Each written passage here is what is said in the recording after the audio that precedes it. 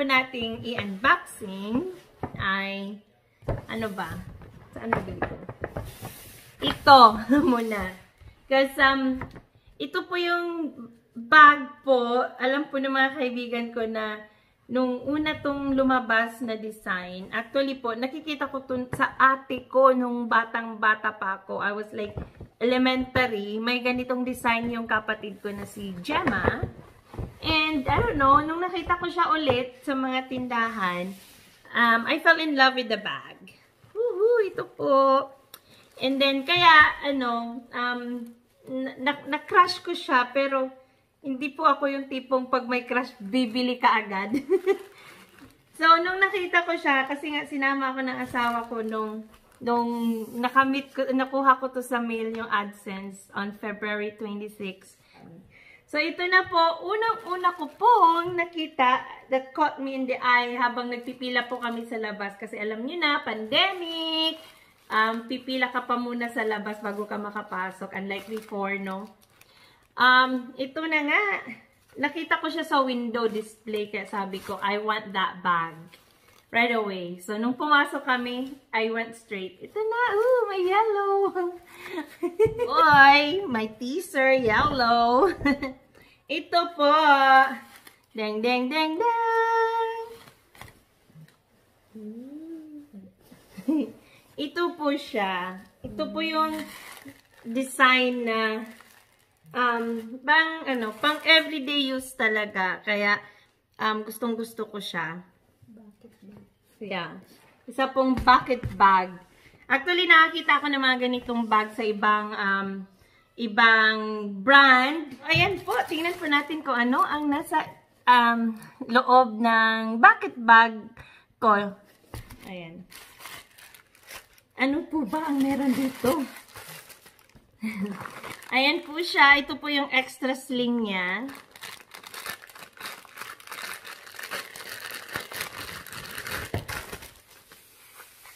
Ayan. Medyo mahaba. Which is good. Kasi, ayan, kakabit mo. Pag everyday talaga nagamit. Maliit siya tingnan. Pero for sure, malaki yung maraming laman. At saka sa lahat po ng mga bag ko, guys, lagi ko talagang ini-include yung yung parang ganito. Kasi hindi natin alam na ma-stop tayo sa airport, at least may proof tayo na original yung bag natin. At saka may yung mga warranties, yung resibo. Ini-insert ko talaga dito sa packet. Iniiwan ko siya dyan. Ayan po. Ito po yung laman. Tananan. Tapos, ito. Ayan natin. So, pag ganyan siya, i-close mo lang siya. Very easy. Hindi po siya tulad ng mga tricky na bag na tricky na buksan. Kaya ito, di ba ang cute? Kaya gustong-gusto ko siya. As in, crush na crush ko siya. At saka kahit mostly yellow siya, ang dami niyang color po. So, magagamit mo siya sa iba't ibang damit na susutin mo. As you can see, there's blue, white, at saka may red. So, ayan po siya, guys. Of course, may matching wallet din po siya. Ito po yung, box ng wallet. Ayan, buksan po natin. Silip-silip. Ayan po siya. Maliit lang po siya kasi, parang card holder lang siya. Ayan. Matching! See? So, pag ipapasok siya sa loob, at least marami ka pang mailalagay, yung makeup bag, or any other phone, or ano-ano pa man, diba? Na mga importante. Ayan. So, yan po. Ikabit na lang po natin yung sling. Ipag natin si Doris, siya yung gawin nating model ng bag. Ayan, para siyang, sabi ni Doris, para daw siyang clip ng sampayan. Ting! Ting! Ganun.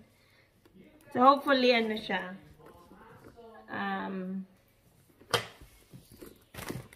hopefully po na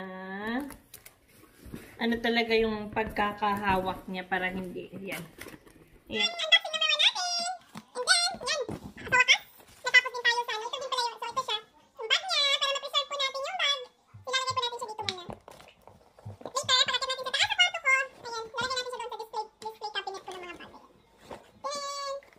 Next po, pangalawa natin yan, box, ito na naman. Yun siya pang AdSense pin ko. Ito naman yung pang regalo na sa anniversary namin. Ito naman po siya, guys. Naka-display po siya doon sa table sa loob. So, nakita ko siya as soon as we enter the store. Na-fell in love ako sa bag kasi nasa display talaga siya ng table na umiikot. Hindi ako nag-film sa loob ng store kasi nahiya. Nakakahiya. Ito siya. Pag may idea kayo. So, ito naman yung pang klase na bag na gagamitin mo sa labas, sa restaurant, when you're with friends or party. Ayan po. Dandan! Something yellow din po ba? Ito po. Ready? Di-di-di-ding! Ayan. Ito po siya, guys. So, ayan.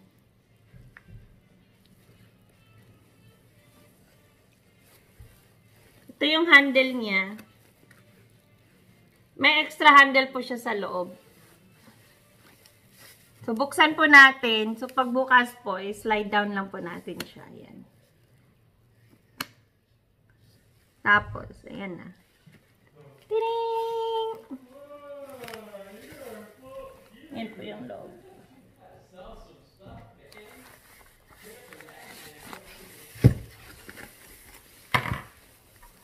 Kunin po natin yung ano. Ito po yung sling bag niya.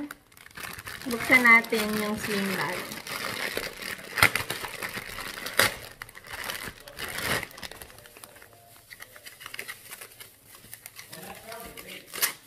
Ito po yung sling bag.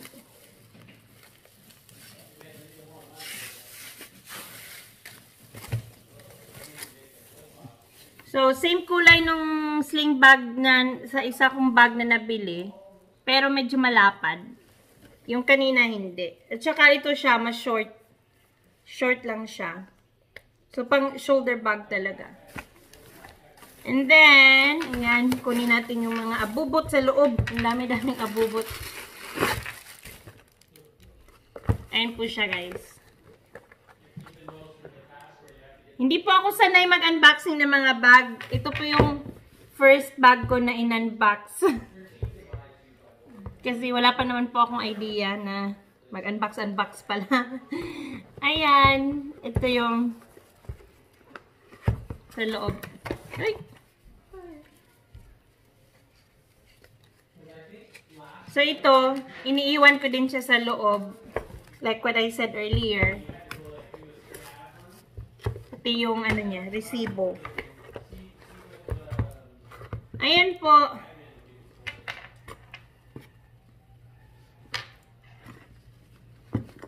Ganyan siya sa gilid. Tirining. Parang style. So, paano to bitbitin? Pag ganyan lang. Mamalengke ka. Mamalengke. Mag-Gucci. So, ayan po. I-close lang. Wala po akong matching bag nito. Pero, ano, pwede naman gamitin yung mga may mga wallet naman sa taas na pwedeng magamit. So, ito po siya. My rose. Yan, yan, yan.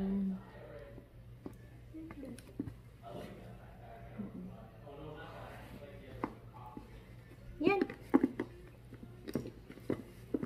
I-clip daw itong. I-clip yung ano. Ito hindi ako marunong. Paano to i-clip?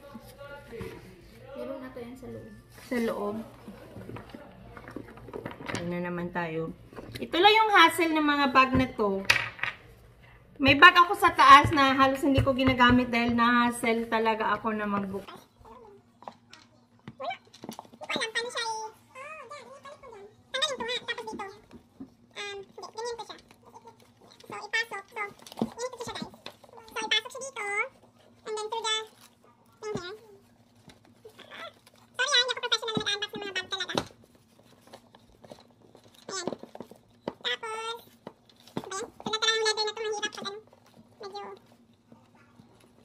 Ayan. So, pinasok ko lang siya doon sa hole. Medyo masikip kasi, kaya natagalan. Real leather talaga siya. So, I think, sa loob to, or yeah, sa labas, no? Yung same thing din yung gagawin natin sa kabila. Pero of course, guys, pag gamitin natin, to tatanggalin natin. Kasi hindi na bagay. Either or. Pero dahil na trinay lang natin, pinagsabay natin yung dalawa. Parang pangit na tingnan. Hindi na siya classy. Masisiyak ko natin ito. Pero kailangan talaga siya masikip para hindi siya natatanggal. Ayan po. Tenenenen. Yung may ano na. May yung sling niya. Yung material din po niya yan. Ayan po, thank you guys sa pagpanunood. Hanggang sa next time po natin na unboxing. Thank you po. Mwah!